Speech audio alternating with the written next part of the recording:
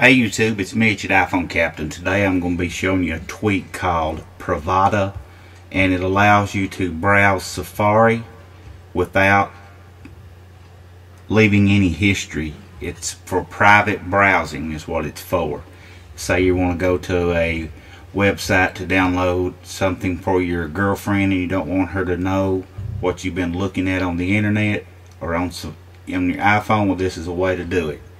And here's what it is inside Safari Cydia right here. It's free at Mod My Eye, and you can see here inside Safari I don't have any history. I've deleted it so I can show you how you can surf the internet.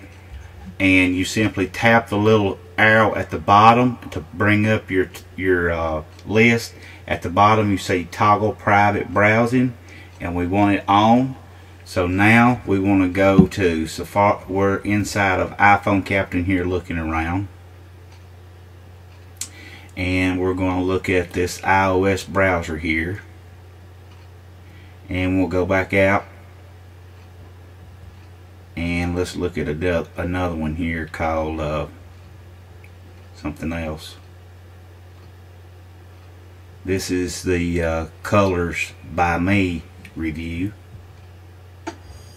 and let's try one more. Awesome new Cydia tweaks.